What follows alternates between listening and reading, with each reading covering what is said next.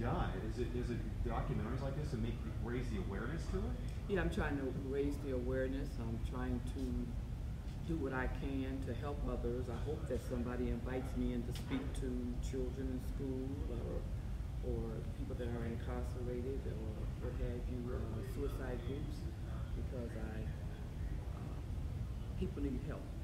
And we can't deal with this by ourselves. Sometimes we think we can, but we can't. And I'm trying to make the awareness so it causes people to reach out, hopefully, for help. Because we can't keep suffering in silence with this because it's taking lives. People are afraid to talk about it because suicide has such a stigma to it. It's such a stigma, and it's a religious connotation. You know, I've heard people say if somebody takes their life, they're going to go to hell.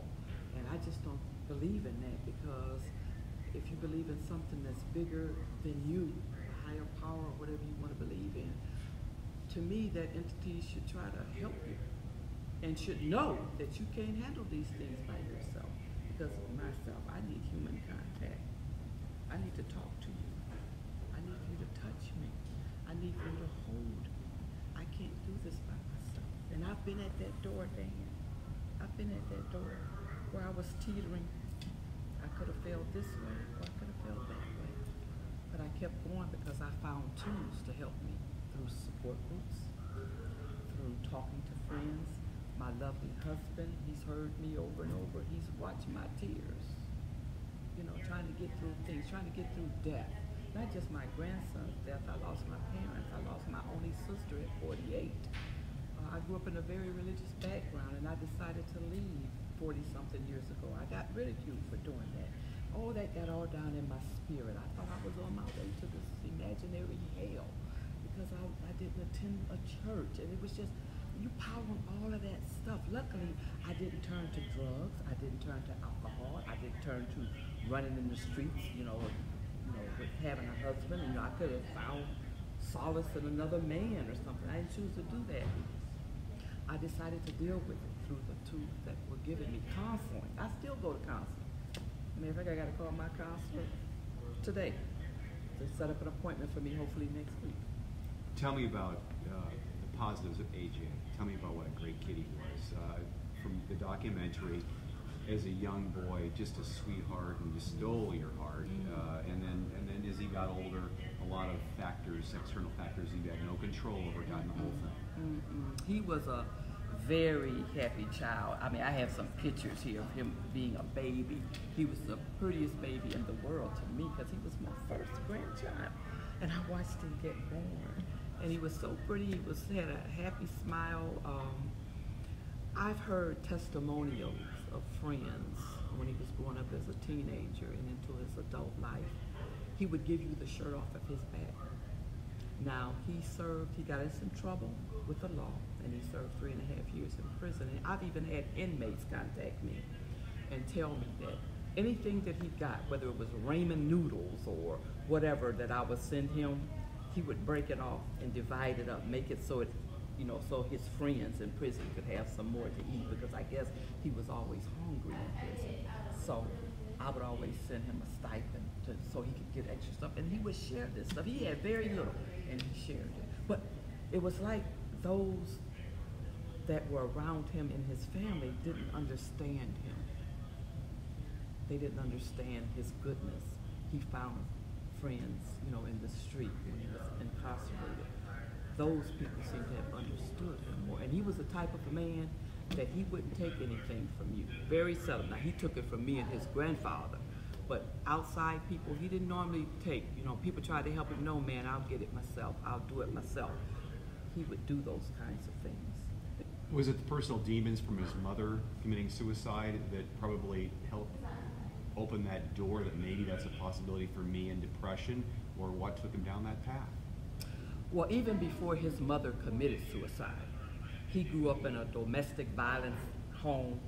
He grew up in a home where there was alcohol and drugs, the way I understand the story, through family members, that his mother's common law husband provided her with the drugs, okay?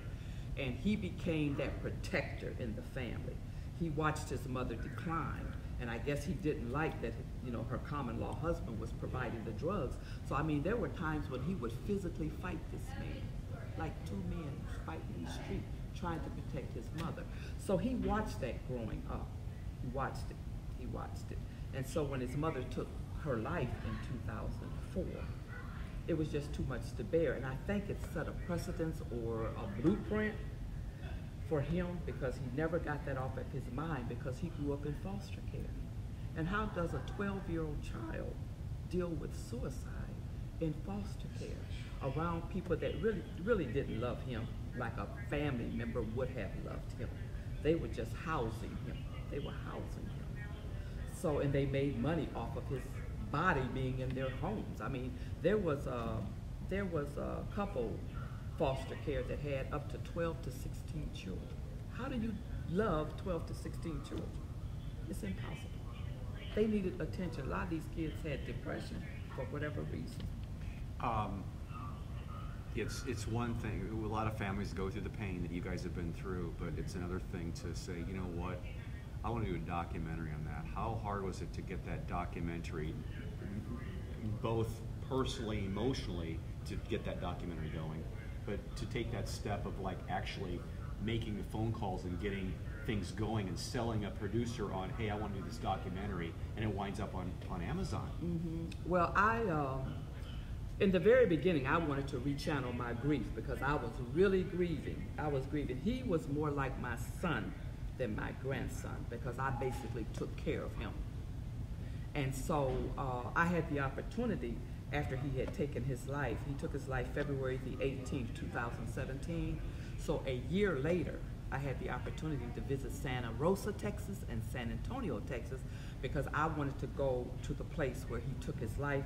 I wanted to go to the cemetery where most of his ashes are buried. I have some, because I had talked back and forth with the monument company about his headstone, but I never seen it in person. So I wanted to go visit there. I wanted to go where he took his life. I wanted to touch the rails because he hung himself. And I wanted to walk that balcony, and I wanted to touch those rails, you know, where he took his last breath. I wanted to be there in his essence. And I'm so glad I did, because the elderly gentleman that tried to save his life, I knew that man had some guilt because he wasn't strong enough to cut the sheet. He tried. And he tried to give him chest compressions to save his life. And I wanted to get that guilt burden off of him, and I wanted to meet that young man. And I didn't even have a phone number or anything. I just had an address. But as luck had it, he was home the day I went there. He didn't know I was coming. But how do you actually get the documentary made? I mean, who do you contact? How that all happened? Because that's no easy thing, in getting a whole crew to do that. Or I saw from the credits it's like one guy, maybe two people involved. But the getting the cameras to go in Delta and Toledo at your home, and down in Santa Rosa, and all these. It was a very thorough documentary. To get a crew on board to do something like that costs money. Mm-hmm. Oh, most definitely. It cost me a few dollars. And when I first went to Santa Rosa and San Antonio, Texas in September of 2018, there was a young lady that I met because I was taking saxophone lessons, and I asked my teacher, I said, do you know anybody that could help me? Because he had been profiled in the Toledo Blade with an article about his saxophone. This is a local guy? Local guy. And so he said, I know a young lady that might be able to help you. So he gave me a name, and I contacted this young lady, and she was very receptive of taking a vacation for a week from her job and traveling with me. It was like something that I can't explain, like doors that were opening for me that I can't explain. Everybody was on board and aligned to do this. So she traveled with me and 4 of my girlfriends in a van. We rented a van, and we stopped along the way, and to some monuments and memorials and things going down through the South. And she did some filming, she did some still shots, and that's how it got started. Now, we put together, just her and I, a documentary, but when I watched it back, I knew that it wasn't of quality of Netflix, HBO, Showtime, Amazon, whatever. So I knew of a young man that was a film director. He has 2 or 3 films out. He lives in Atlanta, Georgia, and I contacted him. And I told him about my film. And he said, can you ship that to me? And I did. And he took a look at the film. He says, I get your concept. A beautiful concept because it's needed right now in this society, but it's not of quality. But he says, I know of another film director that have helped me with my films. He'll be able to help you and get that to quality. So I sent, matter of fact, he sent the film to this young man that lives in New York. And he got it together. What you see on Amazon Prime, it's like a one film producer shot. He did most of the shooting. He, after I came back from San Antonio and Santa Rosa, Texas, he flew down there this year, May of 2019. He flew to those places and he interviewed all of the people that's in the documentary. He flew to New Orleans and he interviewed there.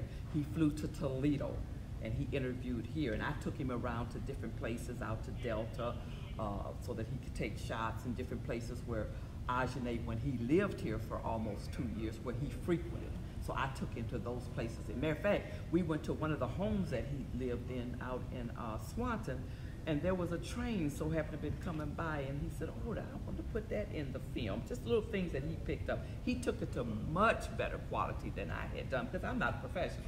I did the best I could, but my goal was to tell the story about my grandson. And it's a lot of truths in that documentary, and truth hurts. It hurts. Do you think I wanted to tell all that truth? But the documentary was about Ajane. And I tried to get everybody in that film to realize it wasn't about me. It wasn't about my husband. Nobody that's in that film. It's not about any of us. It's about telling Ajane's story. And he's talking from the grave in order to help others that are struggling with this thing called life, depression, mental illness, addiction. He had it all. And I've been involved with a support group with my husband for 33 years. And I learned, as being a family member of an addicted personality person, that there's 3 things that's going to happen to you when you're addicted to whatever you're addicted to. It's either you're going to go crazy, which is mental illness, depression. You're going to go to prison, or you're going to die. Those 3 things. My grandson, Ajane, experienced all 3 things. The finale was death. The finale was death. And he struggled a long time. He tried to make it on his own. He got jobs here, there, and everywhere because he knew if he didn't work, he didn't eat. Coming out of the prison system, you're a felon. So how do you get the better jobs being a felon unless somebody gives you a hand up? And he really didn't have that. He was trying to do it on his own. He was trying, because I used to always tell him, AJ, I can see you coming out of prison, baby. I can see you on somebody's stage. And your grandmother will be on the front row cheering you on because you will be able to help others. Did you talk to him much at all? Oh, I talked to him probably every week. Up to when he killed himself? Mm-hmm. As a matter of fact, I called him 10 days before he took his life. And we played phone tag. So I never got a chance to really talk to him, but he left a message on my answer machine, which I still have to this day. It seemed from his selfie video that they opened the film with, he was a very troubled young man. Very angry. Yeah, wouldn't you be going through that as a youngster, with watching what your mother did, what her common law husband did, and then your mother taking her life and you have nowhere to turn, nobody in the family is taking you. He had 4 other siblings. All those siblings were taken by a family member. He's the only one that went into foster care. I know I would be angry. He became a cutter, where teenagers cut their arms. They're trying to cut the pain out. It was just too much for him to bear. I don't think I could have bared it. I don't think I could have. Regrets? Yes, but I'm working on those regrets. I'm much better than I was 2.5 years ago. One of my biggest regrets, in 2004, when his mother took her life, me and my husband had just moved into a retirement community. We had a villa built. And after his mother took her life, I went back and forth with my husband. We need to take him. Now, the rules don't say that you can't have children living with you, but being that most people there were empty nesters, my neighbors on both sides of me across the street, I didn't want to bring a teenager because my neighbors would be looking at me like, we moved here to have peace and quiet and no bumping radios and thumping and teenagers coming into. So I didn't want to do that to my neighbors because I wouldn't have liked it had somebody next door to me moved in a teenager, and now these teenagers is hanging around. I'm looking at them like, oh goodness, what they gonna do? Whatever. Yeah. So I didn't do it, and I went back and forth with it, back and forth with my husband. I would be crying like, oh, we got to do something. We got to take this baby. That's hard. I didn't do it, so that was my regret because I felt as though after he passed, had me and my husband taken him, maybe we could have nurtured him and given him love, but we would have been taking a handful because at that point, he had experienced a lot of things in his home. And it probably, I don't know, you can second guess yourself. I don't know how it would have come between me and my husband's relationship. I just don't know. You know, you have them woulda, shoulda, couldas. We can't live our lives second guessing decisions Yes. we make. You make decisions based on your spouse, your family situation, financial. I mean, if you knew that was going to happen, but we don't know that. That's how we live life. We just take it day by day and just try to keep your head above water. Right, because that was like 13 years, you know, prior to him taking his life. And I didn't know how that was going to turn out. But, you know, of course, He after... was 25? He was 25 when he took his Yeah. life. So he struggled. He was 12 when his mother took her life. So he struggled 13 years trying to rise above that. He kept trying to rise above it. And one day, I would always go on his Facebook page and see what his attitude was. Yeah. Some days he was up, oh, this is a good day, I'm getting a job, and then maybe 2 days later, oh, I'm feeling terrible, I don't want to live no more. And He also maybe had some mental illness in that it was like... Yes, that's what it was. Yeah. That was what it was, Yeah. a roller coaster. We're done with the interview. I'd like to get some shots of us flipping through the photo album. You want her to come around this way for the lighting, or... Yeah. Yeah. You can come on this way here, and just flip me through here. We just flip it.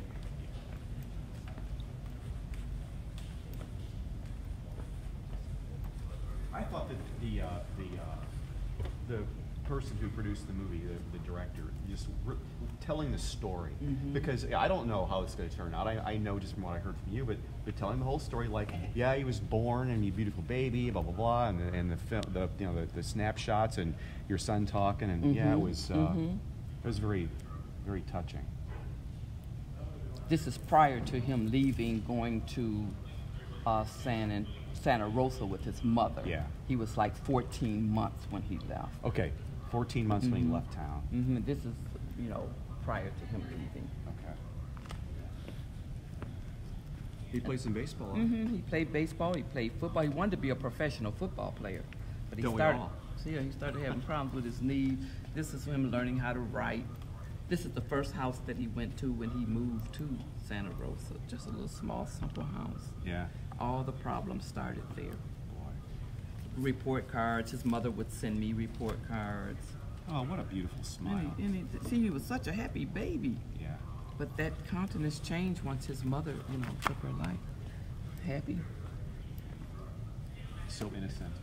And I used to send him affirmation letter. I think I sent this to him when he was 15, letting him know he was very good looking, excellent reader, just all these affirmations that I would send him. Did he call you Grandma? Grandma. My wife insists on Grammy. Oh, really? Now, I have my other grandchildren, they call me Nana, but he called me, this was the day he left going to back home to Texas. And these are some of him as an adult. Yeah. Countenance is never like a smile, Yeah. except that one has a smile. These are all of his pictures. He would always keep his hair so groomed. He was a handsome young man to me. Pretty baby, a handsome young man.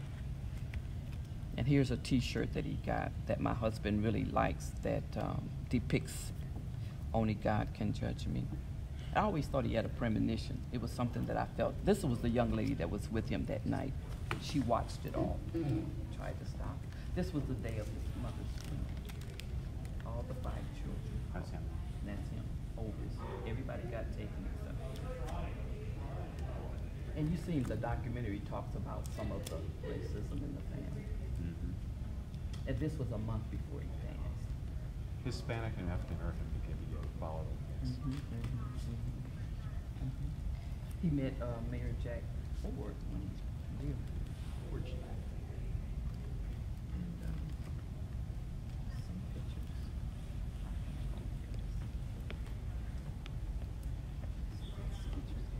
I think we're good. Okay.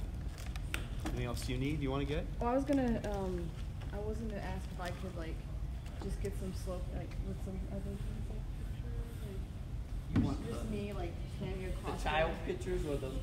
I'll just do a couple. Okay. Dan can use what he wants. What do you do? Flip the page for you? If you want, I'm just gonna like Zoom in with some pictures. There.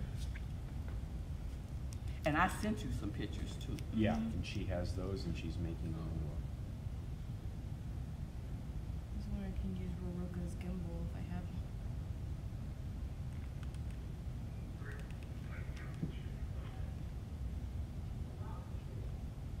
Again, this is going to be about a minute 30, minute 45 news story, so we have to really condense and take out some information. That it won't be a real thorough story, unfortunately. It won't be a very long story. Which I won't was do justice trying to it. get on this program that you guys called with Jerry Anderson, Leading Edge. Yeah. And I have contacted him 2 or 3 times to no avail. I don't I'll know. talk to him. Could you? Because maybe he could do a more in-depth. Yeah. Jerry tends to go toward more politics with his shows. Oh, really? He gets like city council people and talking state representatives and Marcy Captor and a whole variety of stuff. But I'll talk to him. Okay. I'll talk. Even that young Jalen Jefferson. I would love for him to interview me. That would be a good story for him. You want it to? Yes. All right. I'm sure we can get his information. And do you have Oprah's number? No, I do not. I do not. Sorry, Queen. Do you have Gail King's number? I do not. So we're out on the street at Race for the Cure. It was about 10 minutes before the race starts. Right there in Summit Street was our position, and he's in there, you know, getting shots of us. Like, Jade, what are you doing, man? So we got a hug, and I had to get a selfie with him. And I put on Twitter, like, here's a picture of one very famous person, one who's not. Yeah. Because you know he was interviewed by Ellen and Oprah, and I would love to. I'm trying to. I write these people, but I don't think I have the right contact with Ellen or Oprah. I asked him because I mean he just looks to me like he'd be ripe for bullying in school. You know, okay, he's a big deal outside in school. Like, what's it like in the restroom with the guys and stuff? And I remember when I was in elementary school, you know, at the urinal, and somebody come in and like ram a knuckle in my back, flip the lights out, and But he said no. He said actually, things now that he's a big, things are. Everybody who wouldn't give me time of day is like, hey, how you doing? He's got all kinds of friends. That's how it goes, because you know how people like to rub up next to somebody that they feel is a star. Yeah. They think it's gonna rub off on them. That's right. If I can get your microphone. You want more? I'm gonna give you a hug. Thank you for coming down and contacting me. I really enjoyed this. I just love the documentary. Where'd you put the microphone? Down in the pocket? Get down. That's in her. I've just really enjoyed the whole.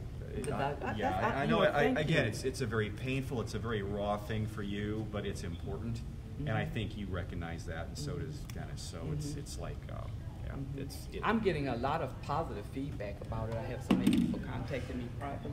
Matter of fact, last week I was talking to a girl off the ledge. She contacted me privately, and I tried to help her the best way I could, trying to let her, you know, hang on, baby, because what you're going through is just temporary. my wife says it's a permanent solution to a temporary problem. Yeah, there you go. Like life can really suck sometimes, but hang in there, and there's always tomorrow. There's always tomorrow. You get a second chance. It's called tomorrow. And there's always vodka. Yeah. Anyway, this was the Queen Cookie down at Dan Cummins' spot on Channel 11. This is supposed to run tonight, Dan, a minute or 6 two. o'clock tonight, yeah. 6 p.m. for all you folks that watch Channel 11. Okay. Dan Cummins interviewed my beautiful bride, Queen Cookie, Mac Belcher. Oh, isn't that wonderful? Okay. I'll tell you what. Great job, Dan. Great job, Queen Cookie. All you folks out there in Facebook land, this is the Queen doing her thing, as you guys know. Remember, the Ajane Burt story actually is called A Cry for Help. The Ajane Burt story.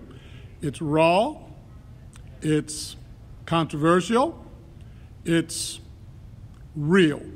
Some people love it, some people don't love it, but you know what? You take from it what you want, leave the rest. This is D.B. Belcher, Queen Cookie's husband, saying, as we always say to you folks out there. I gotta switch the camera. Yes, dear.